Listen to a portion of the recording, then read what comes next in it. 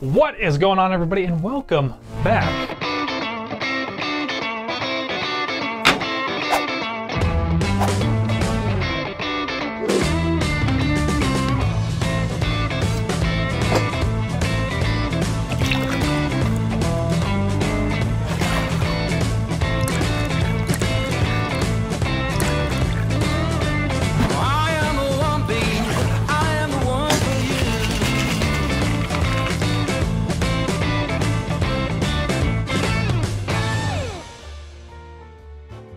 Actually, welcome to the very first episode of Copycat Cocktails. Now, if you guys did see the little teaser trailer, we actually made that way back in October or November. I don't really remember.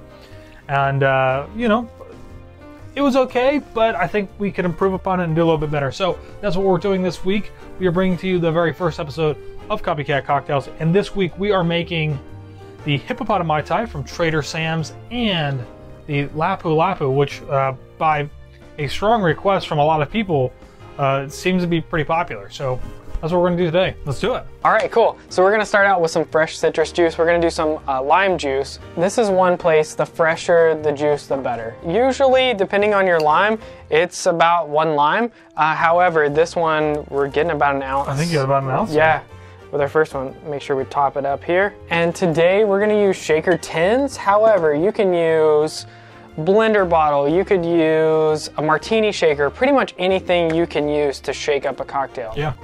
The next thing we're gonna use is a ½ ounce of agave nectar. It's just to act as a sweetener. You could use simple syrup, or you could also use just table sugar. I would just dissolve it in some hot water. And then the next ingredient is gonna be orgeat or orgeat. Orgeat. Orgeat.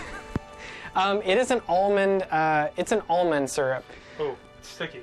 So we're gonna do a ½ ounce of this as well.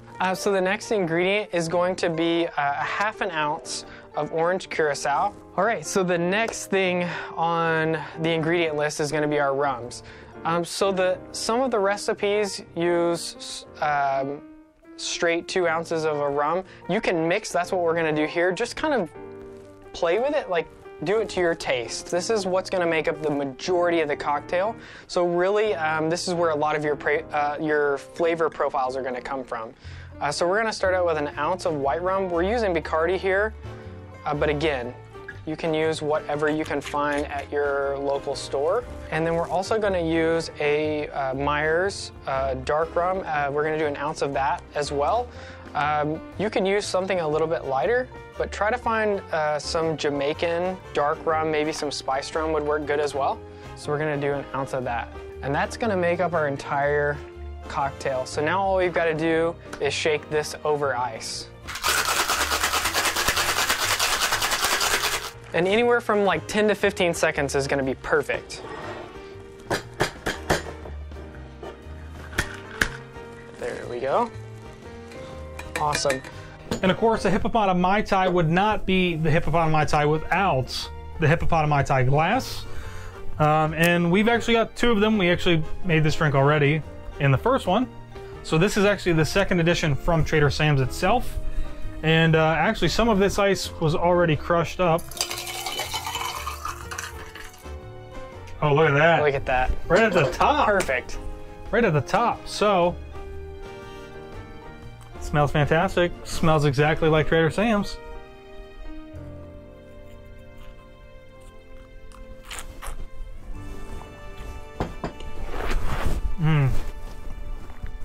It's good.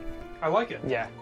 These drinks are awesome. It has a little bit of an orange, almost citrusy taste to it,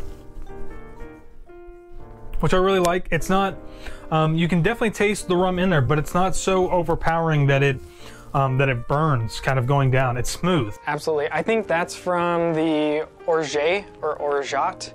It's that syrup, that almond syrup. Right. It kind of tones down the acidity, yeah, quite a bit. Awesome. So the next drink that we are going to make now is the Lapu Lapu, which, let me tell you, is actually a fairly simple drink to make, except for the pineapple part. Yes. So we actually went and shot a bunch of this stuff, obviously in high speed earlier for the kind of like cool slow-mo B-roll stuff.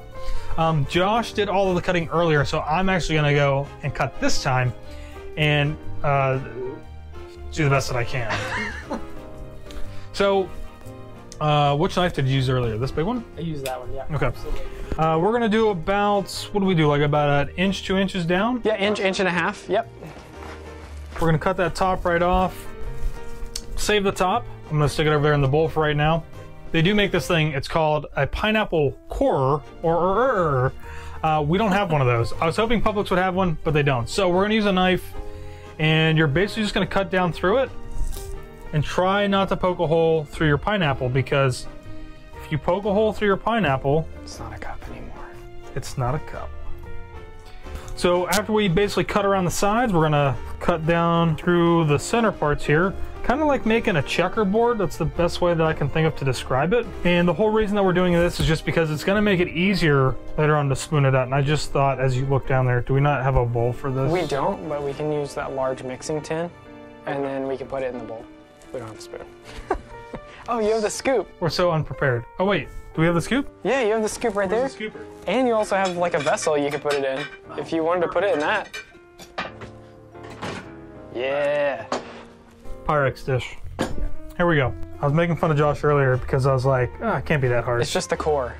That core is what gets you. So we have got the pineapple. It is now all cored out. I would say try to get it down there probably by about this much. Probably 3.5 inches down. It's about 3.5, right? Or is that 4? That's quite a bit. Yeah, that's about 4. Yeah, 4. So just because you want to make sure that you've got enough to be able to get the ice.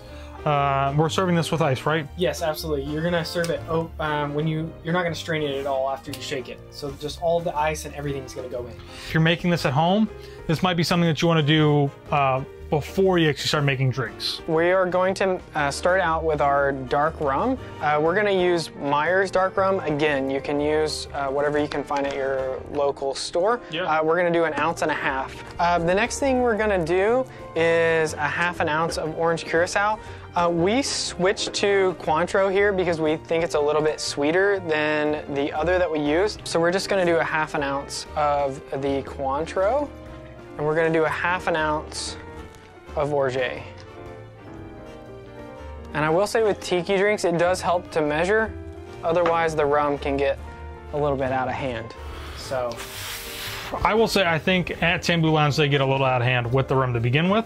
I would agree. But we'll see. So one thing to keep in mind too is that if you want to do, as Josh said, usually fresh squeezed stuff is usually better.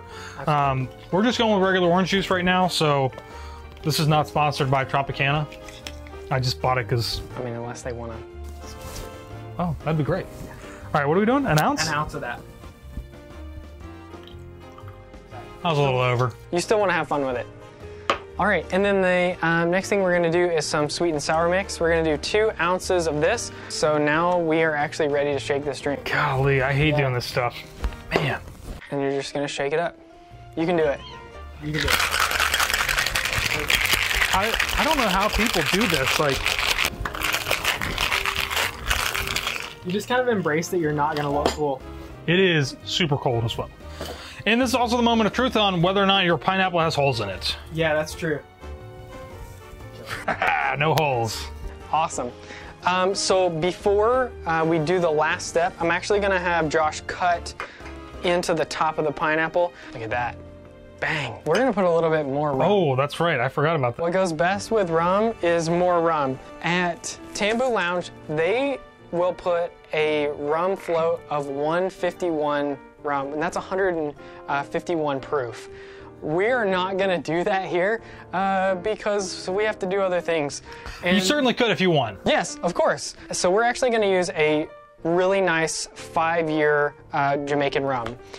We're gonna eyeball it. Yeah. Coming from the person, I couldn't tell you what 1/2 ounce even looks like. Yeah, you're just gonna do whatever you want. Close enough. We're gonna just kind of fill it to the top there. Probably like 1 ounce. Now the lid. All right, so yeah, now the lid. If you've got a cool Mickey straw or something, you can throw that in there. These, I don't like these. I think these are the worst. They're too small. Yeah, there we go. It's good. It's definitely not too strong. You know, I think that that's the thing for me when I get a Lapu Lapu at Tambu Lounge. It's so overpowering with the rum.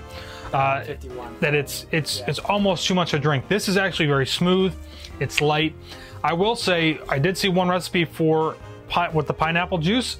And I think maybe next time it might be worth trying to take the core, well, not just take the inside and puree that into a juice. And maybe mix some of that in there as well. I think it'll add a little bit more of that tropical fruitiness to it, because just the orange juice, I think it could just use just a little bit more. Yeah, I agree. But it's still fantastic. Hope you guys enjoyed this episode. We will have another episode coming out here very shortly. Probably maybe do one just about every week. And let us know down in the comments below what you guys thought, if you enjoyed the episode or not. If you didn't, well, too bad, because we're probably going to make another one anyways. So next week, we might not do all tiki drinks. We might try something new. If you guys don't know, a lot of stuff is getting released to Disney Plus, so we may try to do something that is inspired by. And it's really all dependent on whether or not the liquor store will be open, and if it is and we can get stuff, we will do it. So, to Copycat Cocktails. Awesome. This is not enough. You just gotta... No, you just gotta go for it.